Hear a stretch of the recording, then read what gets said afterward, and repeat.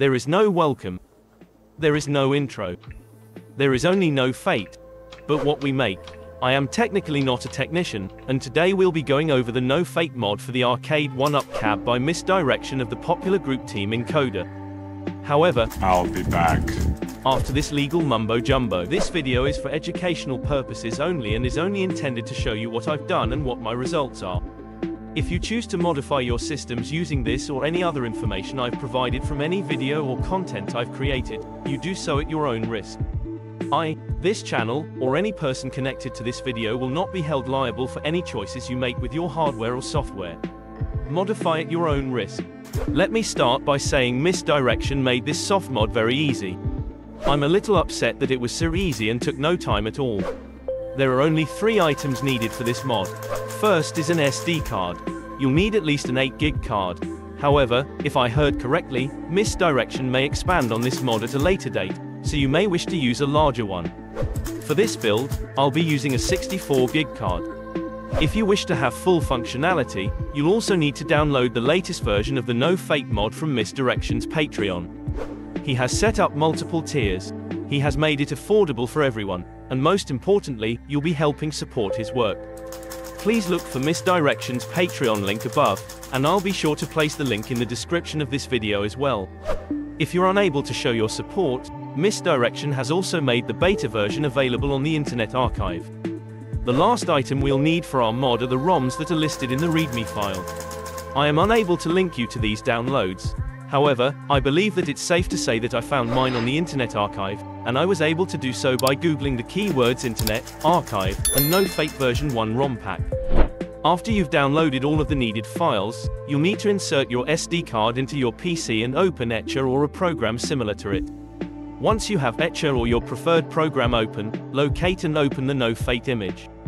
We'll next need to select the SD card that we will be using, and as you can see, Etcher has found and selected my 64GB card. Please make sure you verify that you are writing to the correct card. If you select the wrong media, the image will overwrite any data you had, and all data on that media will be lost. After you've verified that the right SD card is selected, you'll want to click on the icon labeled as Flash. Once this is done, Etcher will start the process of flashing the image onto the SD card. When I did this action, it took Etcher about 40 seconds to complete. Your time will depend on the type of card you use and the speed of your system.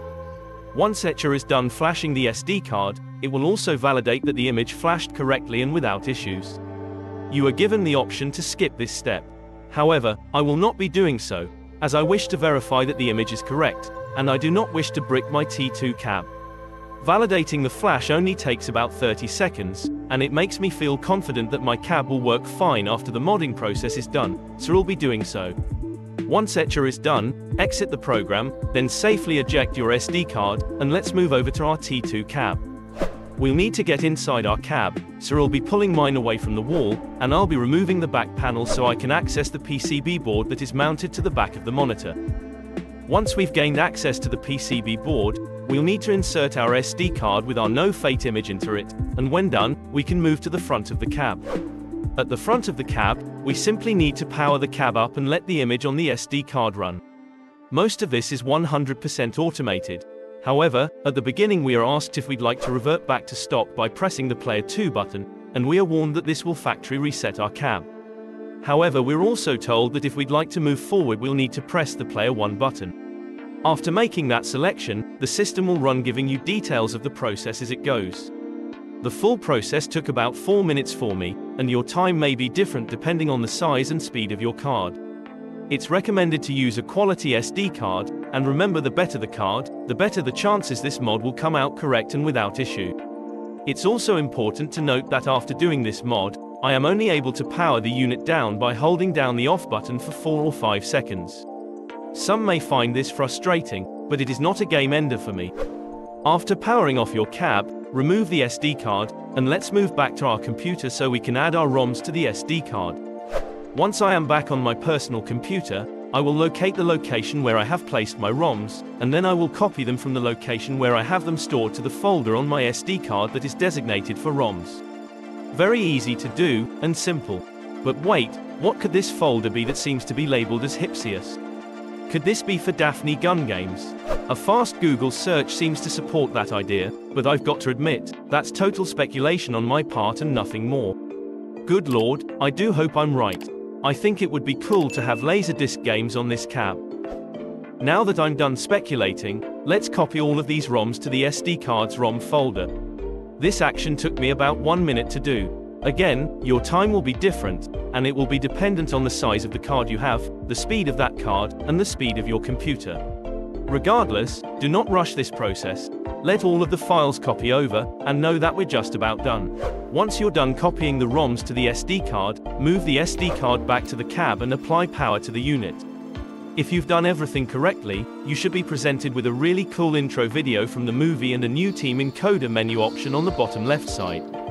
Your mod is now complete, and to be blunt, it would be very difficult to make this any easier. I've got to take this opportunity to thank MysDirection for this awesome mod. You, MysDirection, just helped me turn a fun cab with just a single game into a powerhouse of emulation and multi-cade fun. I cannot thank you enough for this small miracle you've given the community.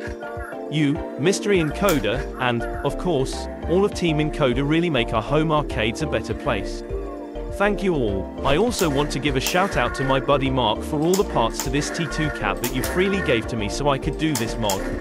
That really means a lot to me, and of course, this mod and video would not be possible without your support or the efforts of MysDirection. Thank you both. So, as for the final thoughts on this mod, well, let's start with how many fixes MysDirection has put in place since he first released this mod. The big one for which I feel many people are waiting is the rollback option. I've not played with that option yet to confirm that it is working, but I've no reason to think it would not. It's nice to see that if you'd like to, you're able to get your system back to stock. I also loved seeing the extra ROM folder for what I'm guessing are Laserdisc-based games. Both are really cool additions, but if we're being honest, when I noticed I could exit ROMs, this happened. Oh, they got the exit functionality working like a sumbitch. Yes, that's right, you can exit ROMs, and you can exit the SAM menu. How cool is that? If you've stuck around this long, I'd like to thank you for checking out the video. That means a lot to me, and I do hope you enjoyed it and found the video informative. If you did, then I'd ask that you like this video and leave me a comment. If you've not done so, please consider subscribing to the channel and sharing this video with a friend. These are all small clicks of the mouse for you, but to this small channel, those small clicks mean the world. Thank you.